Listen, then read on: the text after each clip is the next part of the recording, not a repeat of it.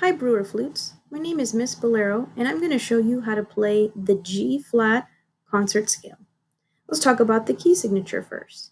You have 6 flats. Let's say them in order. B flat, E flat, A flat, D flat, G flat, and C flat.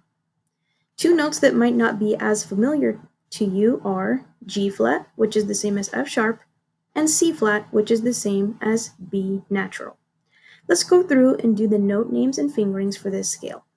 It starts off with G flat, which again is the same as F sharp. Then A flat, B flat, C flat, which is B natural. So in this case, I am choosing to rock over from the B flat to the B natural key. You can do it other ways though. You could stay on the B natural key for your B flat and do thumb and 1 B flat, or you could do lever 1 B flat, either way.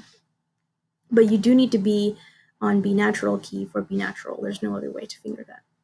And then D flat.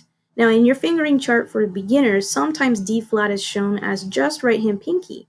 But because that note is very sharp, a lot of times we add the right hand fingers 4, 5, and 6 to help with the tuning. So D flat, E flat, F, G flat.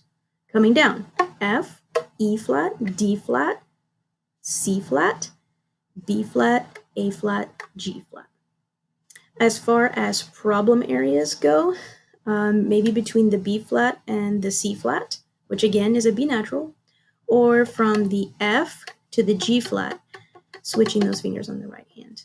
All right, the first thing I'm going to do, and we are going to tongue up and slur down.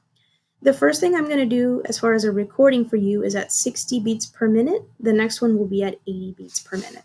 So this is the G flat concert scale at 60. 1, 2, breathe.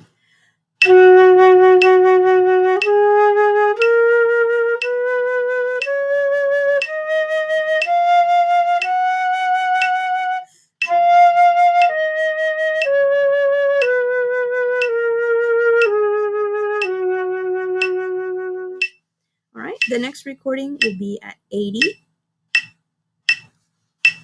1, 2, breathe.